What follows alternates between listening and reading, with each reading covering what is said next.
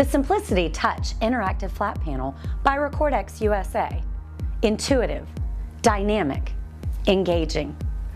In this lesson, we're going to spend some time looking at the value add that the Android operating system brings to your RecordX SimplicityTouch. Most of the time, you will be teaching using this as an interactive display unit of your computer. But the home screen does provide great value. In this lesson, we're going to look at customizing the background if you wish, adding a shortcut or removing a shortcut for the applications that are imaged on the device, as well as going in and looking at some instructional examples when you may use some of these applications that do not require your computer.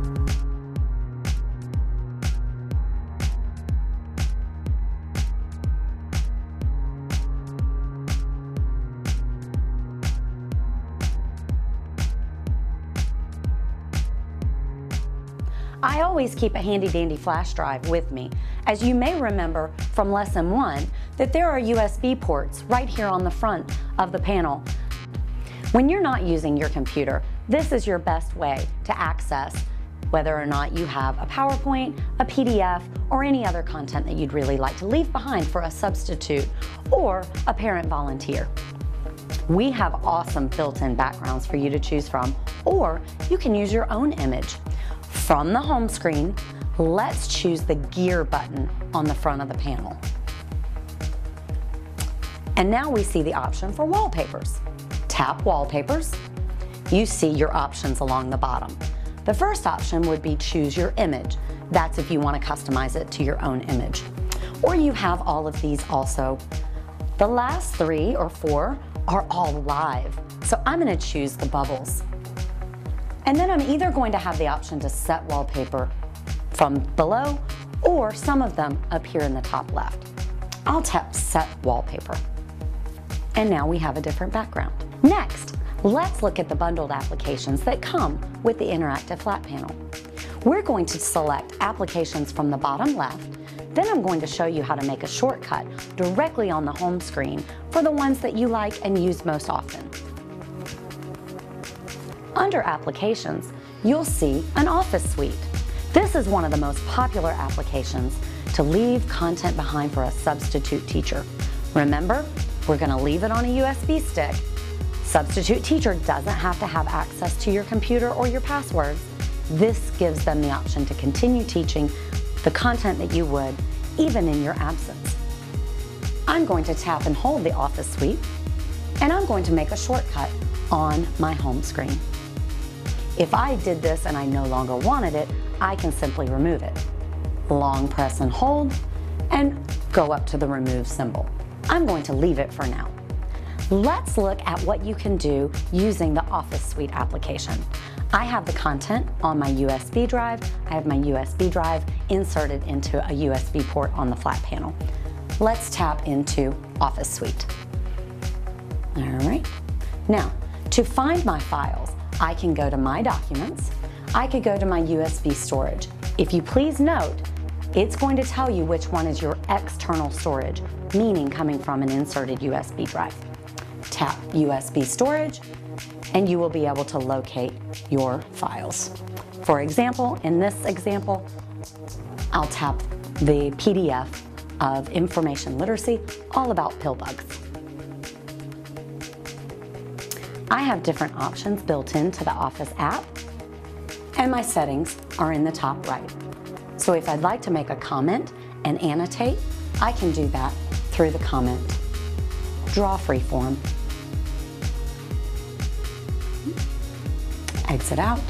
I can use my pinch to zoom in on my text. This is a multi-page PDF.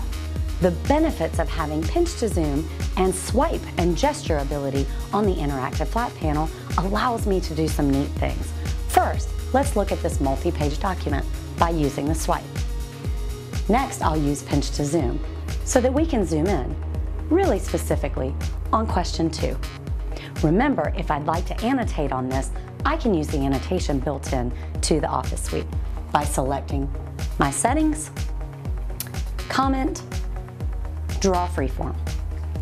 And then we can annotate on top of the PDF. Next, I'm going to use the back button to go backwards in the application or potentially exit.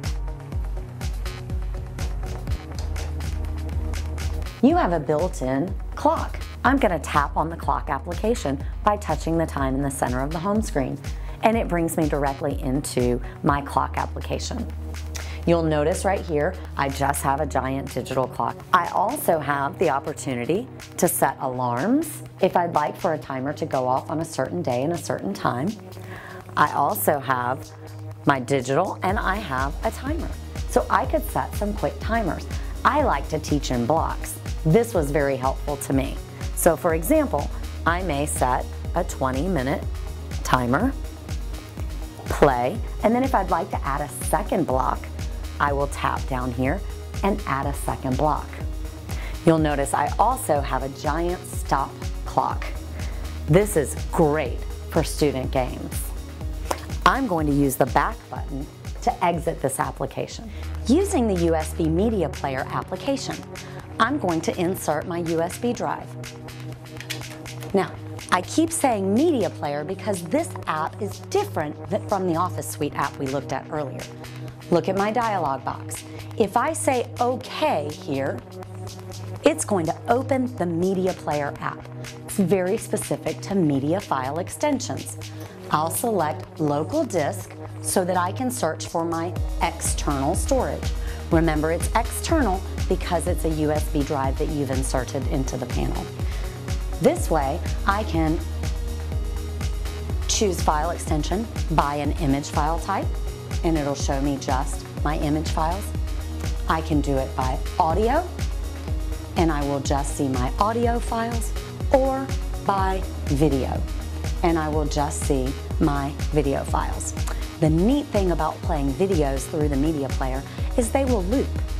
Perfect for student projects if you want to put them on display on a curriculum night. Next, let's look at XPress for annotation and whiteboarding without the need for a PC. Great for a student independent center. I'm going to tap XPress right from the home screen. Inside of XPress, we have lots of opportunities. We can use our annotation toolbar or our presenter tools. For greater detailed videos to learn how to use XPress, please visit us online at recordxusa.com.